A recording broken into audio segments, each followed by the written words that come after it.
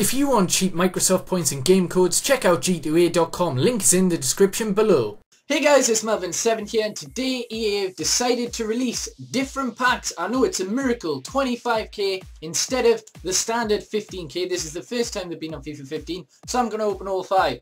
Obviously I've just packed the legend, so I don't expect anything ridiculous, but something, you know, half decent would be nice. We do get a Notcher there, but he doesn't really go for a lot. Chesney's the best in that pack. Just discard that. I mean, he doesn't really sell for anything, does he?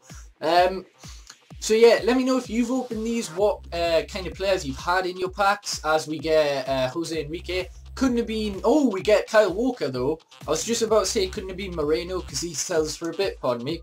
But Walker sells for a lot more, so I'll take that. On to the third pack. I mean, this video will be like 2 minutes because they're so quick to open.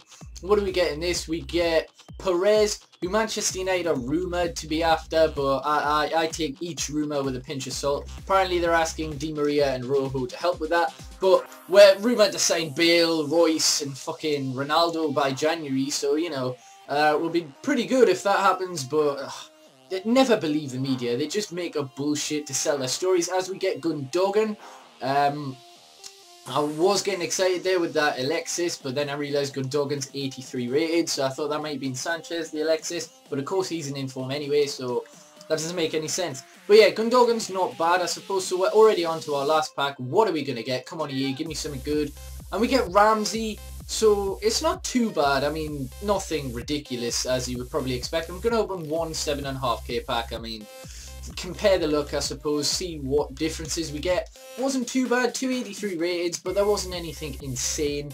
A day after my legend though, I wasn't really expecting anything, as we get Felipe and Melo in that, so it's okay, I suppose. Let me know what you got, and yeah, if you've opened any other packs, what you think of my channel going multi-gaming, etc. What do you want to see? Do you want to see alternating Advanced Warfare videos with FIFA, and then when GTA comes in I'll mix that in, etc. Just let me know your feedback and what sort of videos you want. I've got Football Manager as well. Be greatly appreciated, and yeah, peace.